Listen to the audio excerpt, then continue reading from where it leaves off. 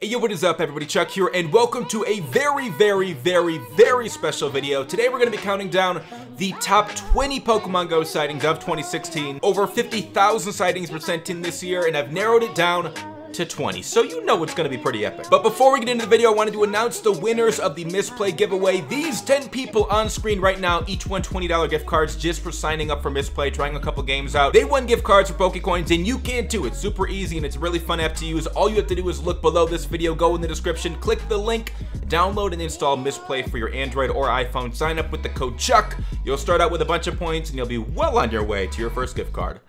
Let's get into it. Now, these sightings were collected over the past 5.5 months, so some of them obviously will have the old tracking system and some of them will have the new one. If I see any comment that says, fake, where's the new tracking system? I'm gonna laugh at you. You may recognize a few of the sightings, but some of them are brand spanking new. So without further ado, let's get on to number 20. Kicking it off at number 20. That sounds really weird to say, but we've got a sighting from Cole, and it features a whole lot of water Pokemon. Cole found 4 Slowpokes, a Slowbro, 2 Magikarps, a Golduck, and a Vaporeon. That is a pretty insane group of water Pokemon. So Cole, congratulations on number 20 of 2016. Let's keep it rolling. At number 19, we've got my favorite nest sighting in Pokemon Go history. Taylor sent this one in. 7 Onix at one nest at the same time. Probably the most impressive nest spawn that's happened in Pokemon Go. So Taylor, congratulations on number 19. On to number 18. Number 18, we've got a 3-way tie, and although they're all kind of similar, they're all pretty damn epic in their own way. First up, we've got HDTY, who encountered the first ever double Porygon spawn in Pokemon Go history. I have yet to see another one. Another unique double sighting was Hudson's double Venusaur spawn, which once again, I've never seen anybody else find in the wild, so congratulations, Hudson. And you all knew this one was coming, Maggie's double Dragonite sighting just a few weeks ago. To see any of those Pokemon just once in the wild would make my day.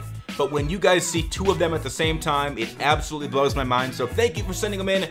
On to number 17. Coming in at number 17, we've got a classic sighting from King. Now keep in mind, this was not only before the new tracking system, but also before the event that started yesterday, so it makes it a little bit more impressive. King found a Porygon, an Ammonite, a Hypno, an Exeggutor, a Poliwhirl, and a Charizard all at the same time. King, congratulations on number 17. Let's keep it going. Now here is where we get into some pretty epic sightings, sent in by Faron. 4 10K egg Pokemon, 1 Onix, 1 Scyther, and 2 Snorlax at the same time. Faron, dope. Now on to number 15, and I just realized I have no more adjectives to use to describe how awesome these sightings are. College failed me. But Steven didn't. He found an Arcanine, a Muck, and a Dragonite. One of my favorite sightings of all time, so it's kind of a shame that it's only at number 15, but that is just proof that the rest of this countdown is going to get pretty epic. Coming in at number 14, we've got a sighting from Chris. Now keep in mind, this sighting happened before the New Year's event started, so it makes it a little bit more impressive. A Scyther, an Exeggutor, a Kangaskhan, a Squirtle, Bulbasaur, and a Venusaur. Now this would still probably make the countdown even if it happened during this event. So Chris, congratulations, very impressive. On to number 13. Now at number 13, we've got a sighting that when it originally made its appearance in the countdown, I actually missed out on one Pokemon. Sent in by Ian.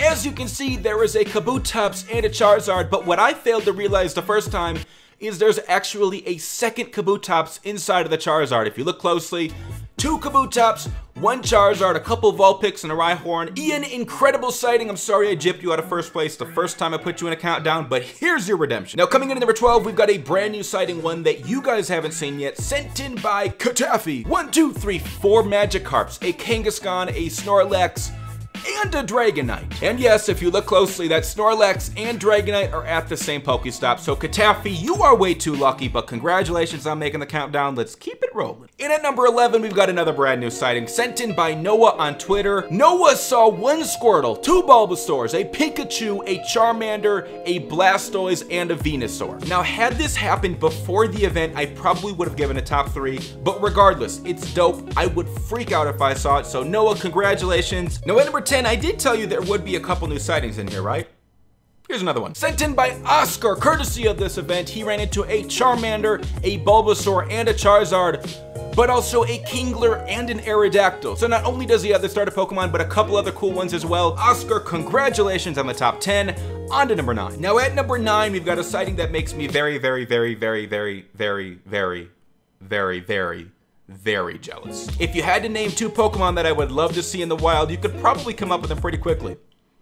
Well, Ponty found those two and a couple more. A Fearow, a Jinx, a Clefable, an Aerodactyl, and a Lapras at the same time. Ponty, congratulations. It is really a shame though, this is before the new tracking system, which means Ponty probably didn't catch any of them. On to number 8, in another one of my favorite sightings, sent in by Cam. He was actually last week's winner, so welcome back, Cam. Not one Aerodactyl, but 2 Aerodactyls and a Snorlax at the same time. Thank God for this new tracker, and thank God for Cam. Congratulations, Cam. On to the top 7. Now, I don't want to spoil it, but in at number 7, we have 5 fully evolved Pokemon, and there's a pretty good chance that a lot of you have never encountered any of these 5. JJ found them all at once. A Marowak, a Wigglytuff, a Clefable, a Nidoqueen, and a Dragonite all in the wild, and no Pidgeys. No Pidgeys, no Rattatas. There is a Zubat, though. But JJ, for real, incredible sighting. Now, we just had a sighting that had 5 fully evolved Pokemon. That is absolutely insane. What's cooler than 5, though? I think you guys know. In at number 6, we've got Jacob, who ran into not 1, not 2, not 3, not 4, not 5, but 6 fully evolved Pokemon. A Cloyster, a Rhydon, a Magneton, a Dugong, a Vileplume, and a Gyarados. Now there's that classic Rattata and Weedle in the sightings. Jacob, congratulations on number 6 with your 6 fully evolved Pokemon. Awesome sighting. Now we're finally to the top 5, so it would mean a lot if you guys would give this video a thumbs up if you enjoyed. It would be dope if we could get to like 3 million likes. That's not gonna happen. But at number 5, we do have 3 absolute beasts sent in by Jaden, a Chansey, a Dragonite, and a Lapras. 3 of my favorite Pokemon in Pokemon Go. Not that I would know how good Lapras is, because I don't have one. Now, in at number 4, we've got a sighting that a lot of you guys are probably going to remember. It's one of my personal favorites, and it's just so cool to see this full evolution line in the wild. You guys probably know what it is. Sent in by James, a Dratini, a Dragonair, a Dragonite, and a Muck. To see a Muck in the wild is absolutely crazy. To see a Dratini in the wild is pretty lucky. To see the entire Dragonite family and a Muck at the same time, mind-blowing. Now we're finally in the top 3, and I cannot believe we made it this far, but at number 3, we've got a sighting sent in by Timo, and words can't really describe it. A Raticate, a Golbat, and a Pidgeot. Yes, they all suck. We are all aware of that, but 3 fully evolved Pokemon alongside a Snorlax, a Blastoise, and a Lapras?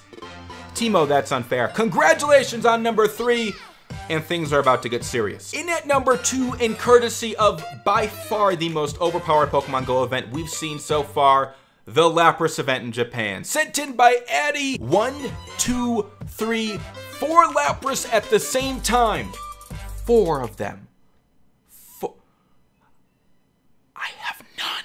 Now that was absolutely incredible. 4 Lapras at the same time is very, very, very hard to beat, and I agree. And some of you guys may say, 4 Lapras is the greatest thing ever! But I think you guys are wrong. Courtesy of the beta tracking system that was in San Francisco before it rolled out for the rest of the world, we've got the greatest sighting of all time, sent in by James. A Golbat, a Porygon, a Jinx, a Ninetales, Dragonite, Gyarados, Aerodactyl, all at the same time, only 1 Pidgey. That's 4 of the hardest Pokemon to find in Pokemon Go, in addition to a Golbat, a Jinx, and a Ninetales. So James, with a Z, congratulations on the best Pokemon Go sighting of 2016. You win. Thank you everybody who sent in your sightings. My math told me I went through about 50,000 of them on Instagram and Twitter combined over the past 5 months. Hopefully with this event we'll have a bunch more cool sightings, so make sure to keep them coming on Instagram and Twitter. Links will be in the description. Make sure to give the video a thumbs up. If you want to get some free Pokecoins to take advantage of this event, sign up for Misplay. Link in the description. Use the code CHUCK and you'll start out with a couple extra points. You'll be well on your way to a gift card. I love you guys. Take it easy. Peace.